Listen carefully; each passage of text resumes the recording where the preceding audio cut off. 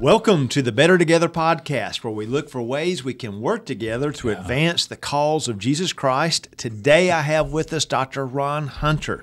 He is the CEO of Randall House Publications, D6 Ministries. He's written a book, About You, About Me, Generational Legacy. It's a journal that we want parents to take and use with their children. So, Ron, first off, thank you for coming to be with us today. It's good to be back. It really is. Great items that you're bringing onto this. And, man, if you're a new listener for the first time, I want to encourage you to go back in the archives and dive into some of the topics because you're really bringing out some of the best. So thank you for what you're doing. Well, thank you, Ron. And you've been on here a lot. Many of your folks there from D6 have been here. And, hey, this is a great resource. We're excited about this particular journal that you put out.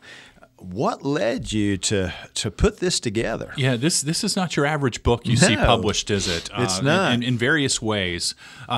This book is kind of a little bit of an outpouring, if you would, of multiple things. Number one, there are introverts in this world and there are extroverts. I am not a natural storyteller. Like if you're just sitting around in the living room, I'm not just going to pop up story after story. And I'm very jealous of the people who are.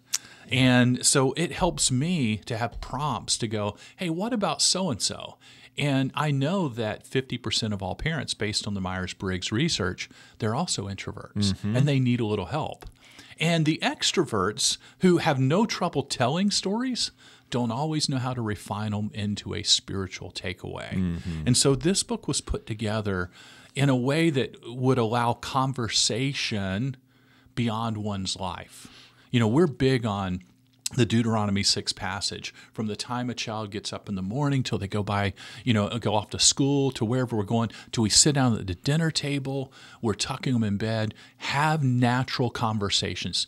Don't preach to your kids all day, but connect to their heart. And as we bump into teachable moments, look for ways to make that difference. Does that make sense? Oh, it does. It does. And so you have stressed Deuteronomy 6 really for years. And we just want to continue to provide resources and tools. Yes. Now, Dr. Moody, you've traveled and you've spoken extensively, not only in the United States, but around the world. You're probably like many of us who, whatever your message is, at the end of it, you always have somebody come up and say, man, I wished I'd have heard that message 20 years ago. And we get this all the time. I have people coming up with tears going, man, your D6 message, if I'd have only known that when my kids were 3 and 4. Now they're grown. They might be going through prodigal years. They might be away from church. And so I've heard that so many times that the goal of this journal was to give parents another chance to speak into their kids' lives, whether they're a prodigal or following Christ. Now they get to open up the pages. And again, when you see this journal, it's, again, not your typical book. It's got a solid hardback on it. It's spiral bound, color pages inside. And there's a very intentional set of questions here.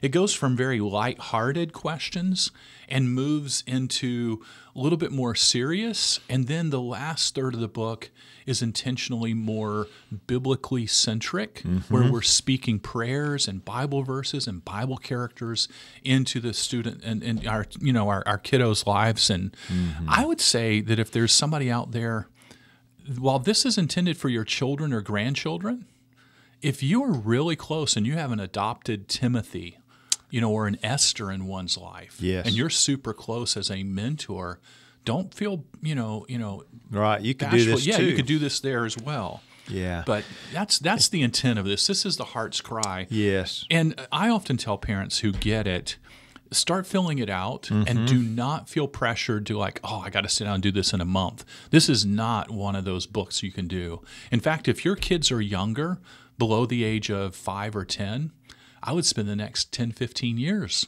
just jotting away. I would put it, on my desk, on my bedside table, and once a week pick it up, thumb through the pages. Don't take it in order. Thumb through the pages. If a question hits you, pull out your pen, jot some notes in there, close it back up, pull it out 3 or 4 or 5 days, a week later. That's great. Spend a lifetime filling it out. And then when your kids reach age, say, 25, consider giving it to them as a gift, or 30. You know your kids as to when the best time to give it to them is. Yes. But most parents are going to hold this and let their kids find it when they pass away. And now this gives them a chance to speak beyond the grave in a way that says, hey, mom and dad prayed for you. We've always had your best interest. And kids love whenever they pick this up. This book is designed, the reason why the title is About You, About Me, is all the left side of the pages is about the parent or the grandparent. So when I look at this, and I'm just going to give our viewers, listeners, a sample here. On this side of the page, the left side of the page, it says About Me. And it asks, what are my top 5 books? What are my top 5 TV shows? My top 5 movies? I fill this in. And then on the right-hand side, it says, what are your kids' top 5 books, TV shows? Now, you're sitting there going, oh, what, at age 5 or age 15 or as an adult? Yeah. I think you've got the ability to make the adjustments in here. Yeah. Put a date on it when you wrote it in. Hey, when you were 5, these are your favorite books. But when you're a teenager, these are your favorite books. Yeah. And you keep making those changes in there. And you're talking about finding this after someone's passed away. That's got some nostalgia to it. You go and maybe investigate some of those books, some of those movies. The kids, it really put something into their lives, doesn't and then it? every time they think about those movies or those books or that candy bar or that T-shirt, now they're going, oh, I remember mom from that. I remember dad from that. I remember grandpa from that. And so it goes from that light to, here's a fun page I marked here. I would describe my relationship with my grandparents this way. I hope my relationship with my grandchildren will be.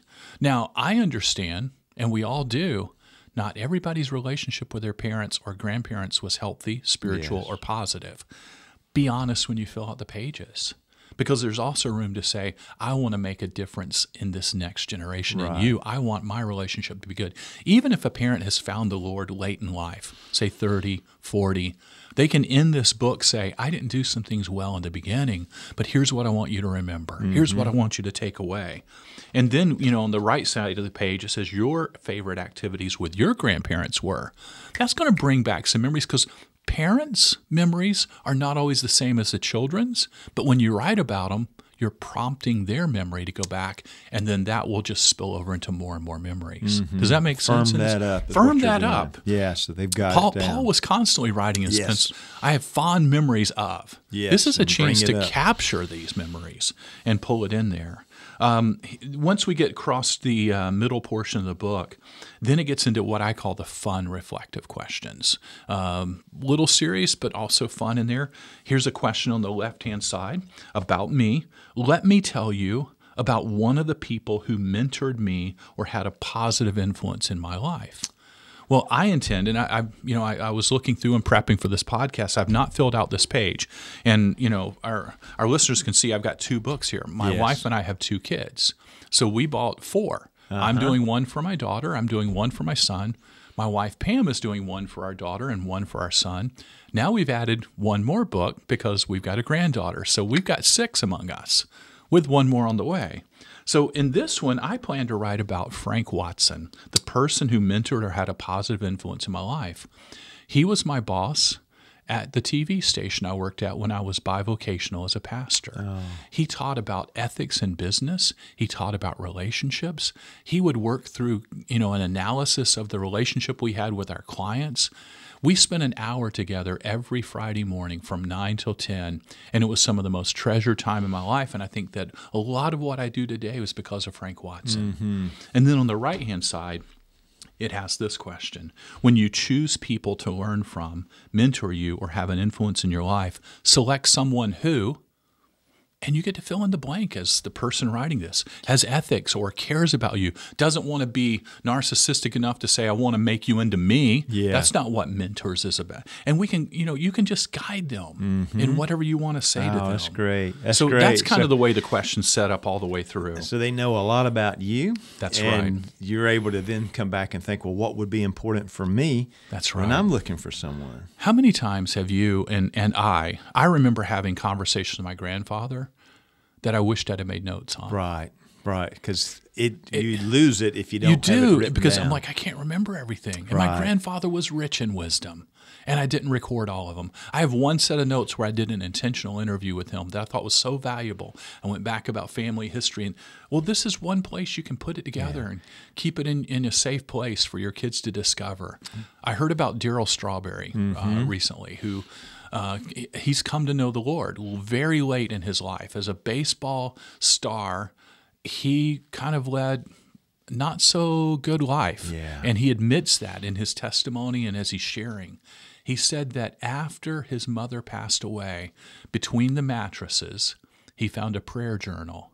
And he said when he opened it up, he started crying because his mother was praying prayers, not that he'd be a better ball player, but that he would be a better man and find Jesus Christ. And it was very instrumental in changing his life. So this is really critical. It and is. When it's written down, that's what is remembered. That's what's That's right. passed down to the next generations. That's right. This is kind of that etching it in stone. Yeah. That's the impress upon your kids, and then you can finish out with some of the fun, more serious questions at the end of the book. Here's some prayers that I've been praying over your life. Yes. When I think about favorite Bible characters that I like, here's why I like them. Here's a Bible character in the Bible that reminds me of you. You can see how this just becomes super, super helpful. So I'm a parent and I'm listening in. I can see good ways that I could use this book. I'm a pastor. Right. What are some ways I could use this to help my congregation along? Absolutely. I think one of the ways is just share maybe some of the journal entries you've made and say, hey, here's what I'm doing. Now, I'm going to be perfectly transparent here. Nobody needs this book.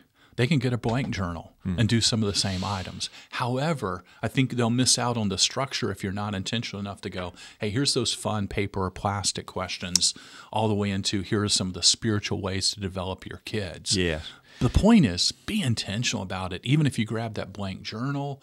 But as a pastor, one of the items you can do is just make these kinds of resources available and say, hey, you should journal. You should preach on Deuteronomy chapter 6. You should preach on Psalm 78 that says, tell them about what God has done so that the generations ahead will know, even the generations not yet born. Yeah, and to get your children, your grandchildren to be thinking about these things. That's correct.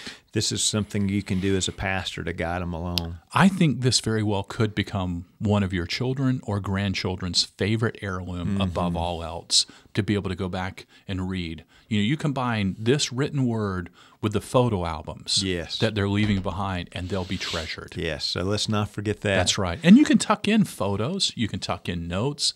There's nothing that says you only need make this a scrapbook as such. Turn it into yours. Yeah, that's right. Well, we really appreciate you putting it together, and thank you for taking the time to come by and share with us. And, hey, we want to encourage our listeners. They could go to d6.com. They could learn more. D6family.com. D6family.com. Find all of the resources, many of which are free. Yes. We've got by the way, one of the fun ways that we constantly encourage people with the Q&A is download our family app.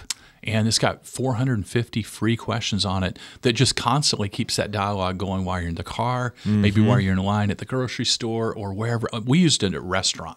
Hey, we're sitting around the table. Here it is. Open up, hand it to your kids, and let them ask the questions, not you. Yes. They feel, hey, I'm part of it, and they get excited about it. Redeem that time. Use that time well. That's right. So thank you for letting us share these resources. You're welcome. We're glad to do it. And, hey, thank you all, you listeners, for listening in.